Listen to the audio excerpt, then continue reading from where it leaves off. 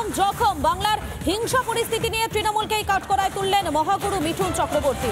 রাজ্যের আইন শৃঙ্খলা নিয়ে তোপ মহাগুরুর। রাজ্য সরকার বদলেরও প্রয়োজন, এমনটাই বলছেন মিঠুন চক্রবর্তী।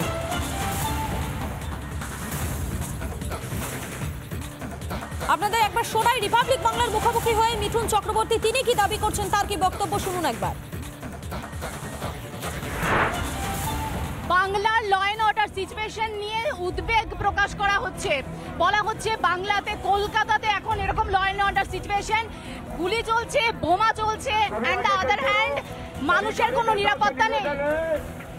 देखिए, जब भी वायलेंस बीजेपी नहीं करता, violence Trinamool number 1. Wherever there are insecurity, you will find this. They are insecure. They think आज नहीं तो कल में हमारे हाथ से राज चला जाएगा. So that's why they are creating more what you call दंगा फसाद, all these things. But we are not for that. We are संविधान के साथ लोगों को समझा रहे हैं कि why do you need a change in Bengal? Because Bengal needs a very strong सरकार.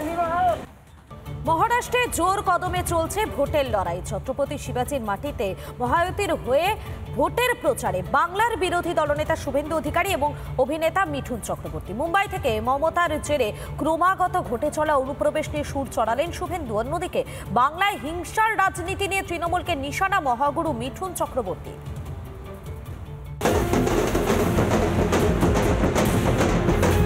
মহারাষ্ট্রে জমে উঠেছে ভোটের লড়াই।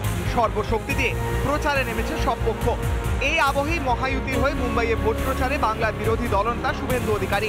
মহারাষ্ট্রে বিধানসভা নির্বাচনের প্রচার তুঙ্গে। মহারাষ্ট্রে বিধানসভা নির্বাচনের প্রচারে এসে মুম্বাইয়ে শুভেন্দু অধিকারী মুখ খুললেন অনুপ্রবেশ নিয়ে। রোহিঙ্গারা দলে দলে এই সীমান্ত এলাকা দিয়ে ঢুকে পশ্চিমবঙ্গের ডেমোগ্রাফি তো চেঞ্জ করছে। মহারাষ্ট্র থেকে বাংলার মাটিতে অনুপ্রবেশের বিপদ নিয়ে সরব শুভেন্দু। ঝাড়খণ্ডে যেমন অনুপ্রবেশের সমস্যা রয়েছে, তেমনই সমস্যা রয়েছে পশ্চিমবঙ্গে। মুখ্যমন্ত্রী মমতা বন্দ্যোপাধ্যায় ভোট ব্যাংকের রাজনীতি করছেন বলে রিপাবলিকে অভিযোগ করলেন শুভেন্দু অধিকারী। ৭২টা জায়গায় মমতা ব্যানার্জি জমি দেয়নি। ভারত সরকারকে সুপ্রিম কোর্টে যেতে হয়েছে বিএসএফ এর জমির জন্য। আর ওরা বললেই বলে বিএসএফ এর বর্ডার দেখার দায়িত্ব বিএসএফ সেন্ট্রাল গভর্নমেন্টের, অমিত শাহজির দপ্তরের আন্ডারে। আরে জমি দিলে ল্যান্ড বারবার ফেন্সিং কমপ্লিট হলে তো তুমি বলবে, কিন্তু জমি দিচ্ছ না। ওখান দিয়ে সাপ্লাই লাইন হয়ে হু করে ঢুকছে, গোটা দেশ বরবাদ করছে। শুধু শুভেন্দুই নন, মহারাষ্ট্রে এনডিএর হয়ে প্রচার চালাচ্ছেন বঙ্গ বিজেপির আরেক মুখ মিঠুন চক্রবর্তীও। মহায়ুতির জোটের জয় নিয়ে আত্মবিশ্বাসী মহাগুরু। মোদিজি not only now, even tomorrow will have the same impact. His magic will work every time. নির্বাচনী প্রচার থেকে বাংলার শাসক দলকেও আক্রমণ করতে ছাড়লেন না মিঠুন চক্রবর্তী। Violence BJP नहीं करता, violence Trinamool number 1. They think आज नहीं तो कल में हमारे हाथ से राज चला जाएगा. So that's why they are creating more दंगा फसाद, all these things. বাংলা সীমান্ত যেন অনুপ্রবেশের গেটওয়ে। মমতা সরকারের অসহযোগিতার ফল ভুগতে হচ্ছে ঝাড়খণ্ড, এমনকি মহারাষ্ট্রকেও। জনবিন্যাস বদলের বিপদকে সামনে রেখেই মহারাষ্ট্রে ভোটের ময়দানে ঝড় তুলছে গেরুয়া শিবির। মীনাক্ষী দেব বিশ্বাসের রিপোর্ট, রিপাবলিক বাংলা। চলতি মাসের প্রথম সপ্তাহ থেকে নাকি রাজ্যে শুরু হওয়ার কথা সেন্ট্রাল রেফারাল ব্যবস্থা। রোগীকে যাতে ফিরতে না হয় তাই এই বিশেষ ব্যবস্থার কথা ঘোষণা করে রাজ্য। কিন্তু অবস্থা যেই তিমিরে ছিল সেই তিমিরেই রয়ে গেছে। মুর্শিদাবাদ থেকে আরজিকর এবং পরে এনআরএস থেকে ফিরতে হলো মুমূর্ষু রোগীকে। এবং পাইলট প্রজেক্টের পরে আশা করছি নভেম্বর ফার্স্ট উইক থেকে আমরা এটাকে স্কেল আপ করে পুরো রাজ্যে চালু করব। বেড অ্যাভেলেবিলিটিও এর সঙ্গেই যুক্ত আছে। দুটো জিনিসই একসঙ্গে আমরা কাজ করব এবং ফার্স্ট উইক অফ নভেম্বর থেকে পুরো রাজ্যে এটাকে স্কেল আপ করা যাবে।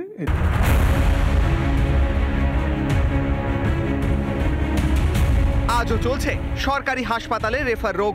এই যে অ্যাম্বুলেন্স দেখতে পাচ্ছেন, যেখানে পরিষ্কার লেখা আছে আইসিইউ অন হুইলস, অর্থাৎ এখানে কিন্তু ভেন্টিলেশনে রয়েছেন এক রোগী যার অবস্থা অত্যন্ত সংকটজনক। সুদূর বহরমপুর থেকে এসেছে এই পেশেন্টকে নিয়ে তাদের পরিবারের লোকজনরা, অথচ এই পেশেন্টকে নিয়ে তারা ভোর থেকে হন্যে হয়ে ঘুরে বেড়াচ্ছে শহর কলকাতার একাধিক হাসপাতাল, কখনো আরজিকর হাসপাতাল, সেখান থেকে বলা হয় এখানে কোনো রকম বন্দোবস্ত হবে না, চিকিৎসা হবে না, সেখান থেকে নিয়ে আসা হয় NRS, এখানে বেড নেই। মুর্শিদাবাদের জিয়াগঞ্জ থেকে কলকাতায় রেফার করা হয়েছিল এক রোগীকে। গুরুতর অসুস্থ অবস্থায় কলকাতায় আনা হয় তাকে, কিন্তু বেড মেলেনি আরজিকর বা NRS হাসপাতালে, ফলে অ্যাম্বুলেন্সেই রয়ে গেলেন তিনি। সমস্যা আছে, লাঞ্চের সমস্যা আছে, এখানে আইসিইউ পাচ্ছি না, ভেন্টিলেশন পাচ্ছি না। আপনাকে আরজিকর থেকে এখানে পাঠানো হয়? আরজিকরে গিয়েছিলাম, আরজিকর বলে নীলরতনে ফাঁকা আছে, নীলরতনে পেয়ে যাবে। এবার এখন ওই পারেও গেলাম, মেডিসিনের দোকানে অক্সিজেনও পেলাম না, এখন এবার আমাকে বাধ্যতামূলক হয়ে নার্সিংহোমে যেতে হচ্ছে। সকাল থেকে অপেক্ষার পর হতাশ হয়ে চিকিৎসা না পেয়েই চলে যান রোগীর আত্মীয়রা। রাজ্যের মুখ্যমন্ত্রী বারবার বলা সত্ত্বেও একই চেহারা সরকারি হাসপাতালের। সেন্ট্রাল রেফারেল সিস্টেম চালু হয়েও মিলল না সুরাহা। আরও একবার হাসপাতালে সেই ঘুম ধরা ছবিটা কিন্তু সামনে আসছে, এবং একই সঙ্গে যে এই বেড নিয়ে যে এত সমস্যা, এত গড়িমসি, তা কিন্তু আরও একবার প্রমাণিত হলো। এবং হাসপাতালে এই চেহারার কি আদৌ কোনো পরিবর্তন হবে না? আরও একবার সেই প্রশ্ন থাকছে রিপাবলিক বাংলা তরফ থেকে।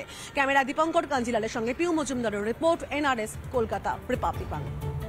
বিধায়ক আশিস ব্যানার্জির সাংগঠনিক দুর্বলতার কারণে কি রামপুরহাটে লোকসভা ভোটের ফল খারাপ হয়েছে?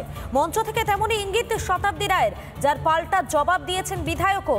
আর এই নিয়েই তৃণমূলকে বিঁধেছে বিজেপি। রামপুরহাটের